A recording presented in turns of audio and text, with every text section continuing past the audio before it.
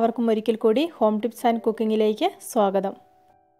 ഇന്നിവിടെ ചെയ്യുന്നത് വളരെ ഈസി ആയിട്ടുള്ള ഒരു നെയ്ച്ചോറാണ്. അതെങ്ങനെയാണ് ഉണ്ടാക്കുന്നതെന്ന് നമുക്കൊന്ന് നോക്കാം. നെയ്ച്ചോറിന് വേണ്ടി 2 ഗ്ലാസ് അരി എടുത്തിട്ടുണ്ട്.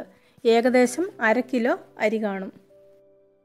300 മില്ലിയുടെ ഗ്ലാസ്സിൽ 2 ഗ്ലാസ് ബിരിയാണി അരിയാണ് എടുത്തിരിക്കുന്നത്. അരി വേവിക്കുന്നതിന് എടുത്തിരിക്കുന്ന അരിയുടെ നേരെ ഇരട്ടി അളവ് വെള്ളമാണ് എടുത്തിരിക്കുന്നത്. 1/4 കപ്പ് കട്ടിയുള്ള തേങ്ങാപ്പാൽ കൂടെ നെയ്ച്ചോറിലേക്ക് ചേർത്ത് കൊടുക്കുന്നുണ്ട്. നെയ്ച്ചോറിൽ ചേർക്കുന്നതിനും ഡെക്കറേഷനുമായിട്ട് ഒരു സവോള എടുത്തിട്ടുണ്ട്.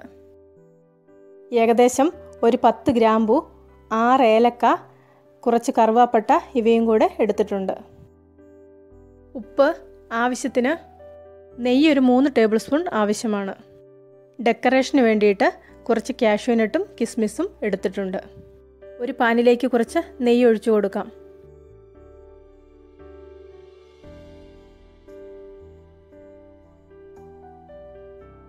ചൂടായ നെയ്യിലേക്ക് കാഷ്യൂനട്ട് ഇട്ട് കൊടുക്കാം. കാഷ്യൂനട്ട് ഇപ്പം പകുതി പാകമായിട്ടുണ്ട്. അതിലേക്ക് കിസ്മിസും കൂടെ ഇട്ട് വറുത്ത് കോരിയെടുക്കാം. ഈ നെയ്യിലേക്ക് തന്നെ ഡെക്കറേഷനുള്ള ഉള്ളിയും കൂടെ വറുത്ത് കോരിയെടുക്കാം. ഇതിലേക്ക് കുറച്ച് ഉപ്പും പഞ്ചസാരയും കൂടെ ചേർത്ത് കൊടുക്കുന്നുണ്ട്. ടേസ്റ്റ് കൂടുന്നതിന് വേണ്ടിയാണ് ഉപ്പ് ചേർത്ത് കൊടുക്കുന്നത്. പഞ്ചസാര ഈ ഉള്ളി ഒന്ന് ക്രിസ്പി ആകുന്നതിന് വേണ്ടി ചേർക്കുന്നതാണ്. സവോള ഇവിടെ പാകമായിട്ടുണ്ട്.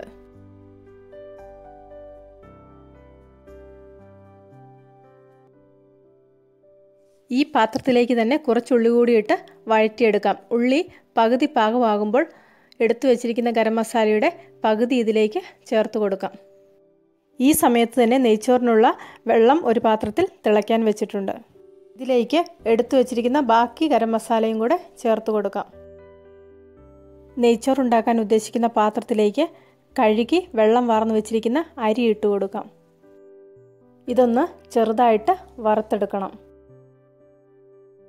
വെള്ളം തിളയ്ക്കുന്ന സമയം കൊണ്ട് തന്നെ അരിയും പാകമായിട്ട് വരും. നന്നായി വെട്ടിത്തിളച്ച വെള്ളം അരിയിലേക്ക് ഒഴിച്ചു കൊടുക്കാം.